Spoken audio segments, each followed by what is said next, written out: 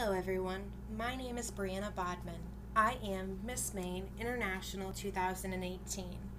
I was born and raised in Thomaston, Maine, the place I call home. Times were not easy growing up in a small town.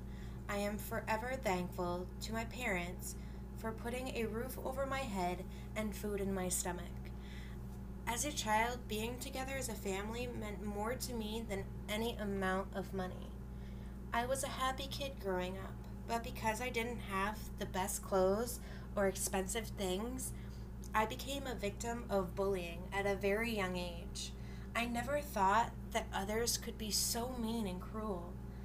Throughout my years in school, I became very depressed and felt alone. Waking up and going to school every day was very hard. I didn't think things could get any worse until I started high school. Going to school every day, being verbally, physically, and mentally and emotionally abused by others took me down a very dark path. At the age of 22 years old, my greatest fear became real. My dad, who taught me so much in life, took his own life.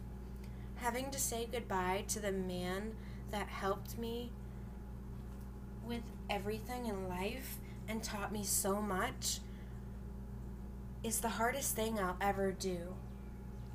I want my story to help others. By educating others about bullying and suicide, we could change the mind of the next person who's thinking about taking their life or stopping the next bully looking for their next victim. Going through so much in life is what led me here, sharing my story and journey to the crown. Raising awareness and prevention for bullying and suicide is my mission.